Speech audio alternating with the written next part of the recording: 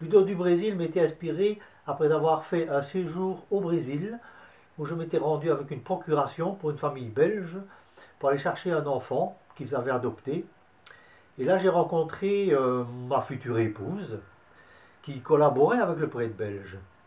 Et lorsqu'elle s'est installée en Belgique avec moi, nombre d'enfants qui avaient été adoptés ont tenté de rechercher leur famille d'adoption. Alors ils sont venus frapper à notre porte. Et l'un des enfants qui voulait connaître ses origines, mais n'était pas très bien dans sa peau, d'où m'est venue l'idée de raconter, non pas son histoire, mais de prendre des morceaux de vie de tous ces enfants adoptés qui recherchaient leurs origines et d'en faire un roman qui s'appelle donc Ludo du Brésil. Et je vais vous lire un extrait. Mon nom est Gregorio. Je suis né au Brésil. Juste après ma naissance, ma mère m'a confié à un ecclésiastique belge, responsable d'un orphelinat pour enfants mineurs tombés dans la grande délinquance, dont certains restaient des assassins confirmés, récidivistes. L'abbé était membre d'une association sans but lucratif de Belgique, ayant créé une petite structure d'adoption de bébés abandonnés, permettant à des couples belges confrontés à la difficulté de procréer de fonder une famille. 3 mois durant, je me suis retrouvé dans une autre maison, pas loin de chez ma mère, finalement. Une sorte de nourrice qui s'est occupée de moi avec un dévouement sans borne, afin que je prenne un peu de poids. Plongé dans la détresse et le dénuement causés par les despotes de la dictature militaire qui, des années durant, laissèrent le peuple dans une misère noire, détournant des milliards de dollars à leur unique profit, ma mère, délaissée par mon géniteur, n'avait pas eu le moyen de me nourrir. Le prêtre venait souvent me voir. Il s'inquiétait pour ma survie. D'ailleurs, un soir, il traça un signe de croix sur mon front avec de l'huile de cuisine. Un jour, il arriva tout guilleret, accompagné d'une jeune femme dont la couleur de peau contrastait avec la nôtre, plus colorée. Elle était blanche, un peu diaphane.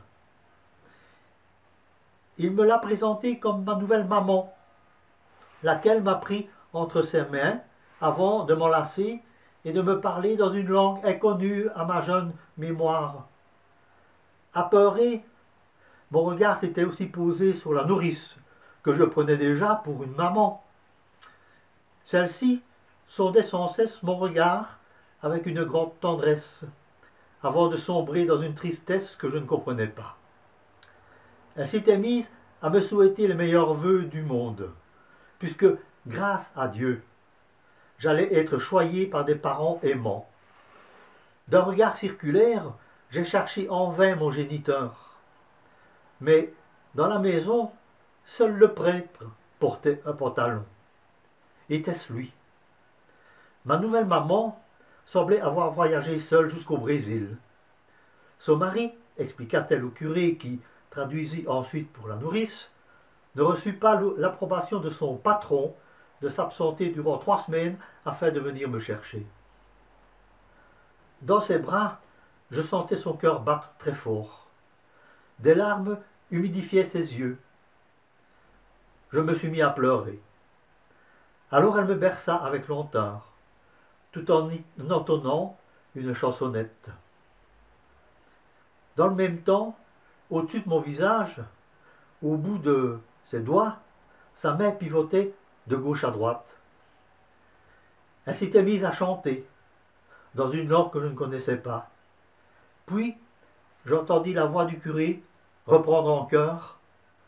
Ainsi font, font, font les petites marionnettes. Ainsi font, font, font 3 petits tours et puis s'en vont. Donc voilà Ludo arrivé en Belgique, adopté par cette famille germanophone. À un moment donné, le papa d'adoption va mettre les voiles et il va se retrouver avec sa maman qui va s'installer du côté de Liège. Et un jour, les organisateurs de l'association de lesbiennes d'adoption reçoivent le prêtre belge en visite en Belgique et ils réunissent tous les enfants dans une salle. Et là, je vais vous conter un extrait du roman. Adolescent, je me persuadais que mon enfance ne fut pas la plus malheureuse, mais qu'elle n'avait pas été non plus un fleuve sans remous, puisqu'en moi demeurait cette question qui me taraudait l'esprit. Qui suis-je vraiment? Gregorio ou Ludo? Ou encore un autre?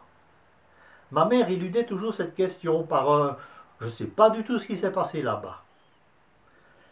Même le jour où une bonne partie des enfants adoptés avaient été réunis dans une salle des fêtes pour saluer le prêtre belge de passage au pays, ma question resta sans réponse. Alors que cette festivité se déroulait non loin du village de ma tante Isabelle et de mon cousin Bertrand, ils n'étaient pas présents. Nombre des parents bavardaient entre eux avec le prêtre, comme s'ils se connaissaient depuis des lustres. Nous, les enfants, encore insouciants de ce qui nous attendait, nous jouions sans même avoir la curiosité de savoir si nous étions originaires du même village ou de la même région. Parmi nous, un garçon se prénommait Gregorio, mais il existait aussi un autre gamin qui répondait au même prénom que ma mère s'obstinait à prononcer à mon égard et qui habitait à Bruxelles. Ce bel après-midi, le prêtre fit un discours de quelques minutes pour nous informer que nous, les enfants adoptés, avions une chance exceptionnelle de vivre en Belgique, car au Brésil, tous les jours, il y a des enfants qui meurent de faim. Vint ensuite la distribution des fameux morceaux de tarte au riz qui nous attendaient depuis une bonne paire d'heures. Il y avait aussi du café et du guarana, cette boisson gazeuse spécifique du Brésil. Coincé derrière le bar, un jeune homme au nom de Valentin s'attelait à la distribution des boissons. Je l'entendais rigoler avec le prêtre et certains adultes quand il racontait sa mésaventure au Brésil, son insolation qui le mena à l'hôpital, là où une petite infirmière était tombée amoureuse de lui. Une jeune dame était même venue lui demander s'il avait eu des nouvelles de cette demoiselle. La réponse fut négative. Alors, quand on a juste 6 ou 8 ans, même s'il y a de nombreuses blessures ancrées au plus profond de son âme, on n'a pas encore la capacité de les exprimer ouvertement, ni celle de clarifier l'énigme qui nous pèse. C'est bien plus tard, au bout de plusieurs années, que ce genre de souvenir remonte à la surface et nous pèse, sans jamais réussir à obtenir une réponse satisfaisante. Ah, ce fameux Valentin, imprimé au plus profond de ma mémoire. Était-ce lui qui avait emmené le vrai Ludo ?